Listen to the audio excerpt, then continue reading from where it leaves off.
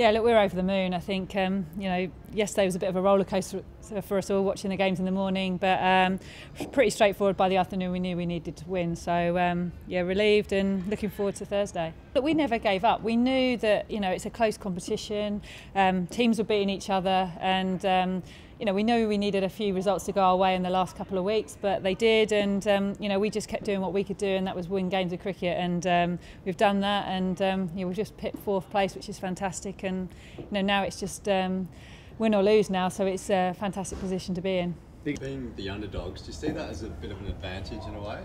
Absolutely. I think we're probably a team that people didn't want to get to the semi-final stage because they knew, what on paper we've got a good team. We haven't performed as well as we would have liked through this competition, but I really feel in the last couple of games we're really starting to click. We're starting to know what we're about, and ultimately our batters are coming into form. And I said something at the start of the competition: it's not how you start, it's how you finish. And hopefully I'll live by that come Thursday. As you mentioned, on paper it is a very strong side. Do you think there's a bit of a fear factor among other teams that coming up against you can be quite tricky?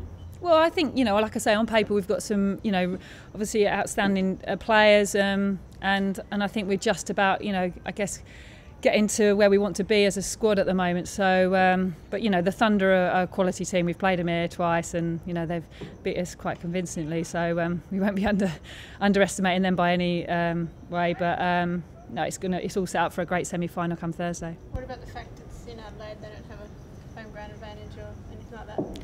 Yeah, I'm delighted it's Adelaide. I think the girls are as well. We like Adelaide. We've played a lot there in the BBL. So yeah, I think it's all set up really nicely. It's one of the best grounds I think in the world, and hopefully we can put in a performance to back that up.